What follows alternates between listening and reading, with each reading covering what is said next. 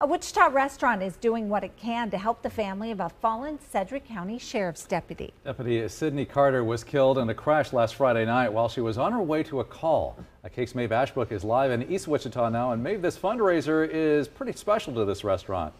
And why is that?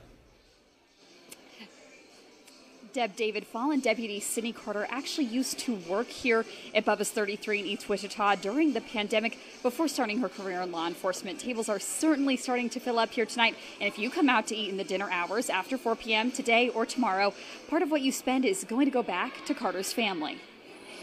Here at Bubba's 33, honor is in the air. I think it's wonderful. I mean, I think that's part of what makes this a great country, is that there's so many people that are willing to do things like that. The restaurant is hosting a fundraiser this week for the family of fallen Sedgwick County Sheriff's Deputy Sydney Carter. She was killed in a crash last Friday after a car went through a stop sign, hitting hers at the intersection of 135th and 29th Street. We're in the people business, not the food business. We want to affect people's lives any way we can.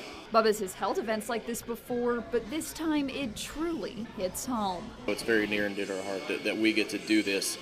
We wish we weren't, but we're happy to contribute what we can. That's because Carter used to work right here at Bubba's before she started her career in law enforcement. As a manager, hopefully you hope that you can have an impact on a young person's life and get them doing some good things, and they go off and do great things, and she went off and did some really noble things. So through Wednesday, the restaurant is donating 10% of its sales from 4 p.m. to close each night to her family. We still have some employees that did know her, and when they found out, they were pretty devastated, and everyone spoke very highly of her. And Bubba's is hoping to fill these booths with people who want to help a family dealing with tragedy. I can't imagine, somebody young like that losing their life and they're just getting their career started. And sorry to hear about it. Sorry about it for her family and everybody else that cared about her.